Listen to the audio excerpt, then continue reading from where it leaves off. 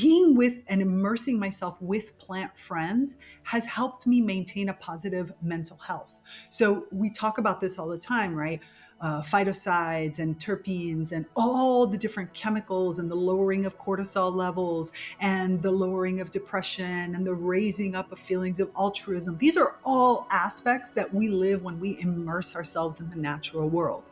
And I think and I feel that this has created for me, but also I see this in my clients, this creates the opening that it squashes all of that fear and the opening for you to start to bring together all these pieces of information, of knowledge, of being, of sensing, of life purpose, of soul mission, of everything.